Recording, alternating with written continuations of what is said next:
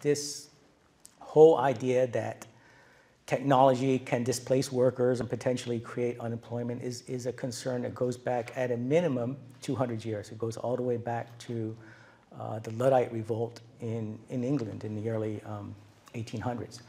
And since then, it's been raised again and again. It's come up, many times, and each time it has turned out to be a false alarm. So there is a long record of this alarm being raised, and then ultimately it always turns out to be false. So I think that there is a lot in common between this and the story of the little boy who cries wolf.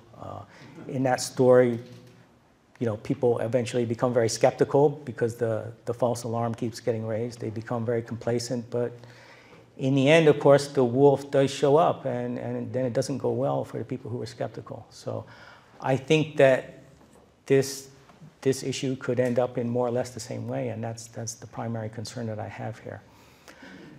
Clearly, this is an issue that kind of sits at the intersection of technology and economics. And economists never like to hear that this time is different. They're always very, very skeptical of that.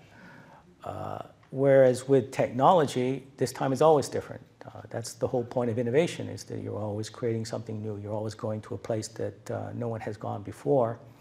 And so perhaps one of the most basic questions we can ask is this really about economics, or is it about technology? And I think that ultimately it's going to be about technology. I don't think that there is any fundamental law of the universe or even of economics that says people have to be in the loop. People are essential to the production process. I think that there's quite a bit of evidence for that already. If you look at the new types of products and services that people are demanding that they want to spend their time with, things like spending hours on Facebook or Twitter or playing video games, or I think in the near future they'll be spending who knows how long in virtual reality environments. Those are all services that are delivered essentially without people being in the loop. I mean, there is a role for people in their initial creation and in the creation of the content, but once the content is being created, then delivering that service, really, there simply isn't any labor content to it. It's all,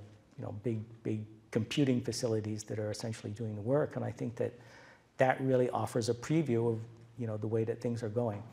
So I don't think there's any rule that says people always have to be essential to the production process. I think it's entirely possible that at some point technology can reach a point where there really isn't much role for human labor anymore.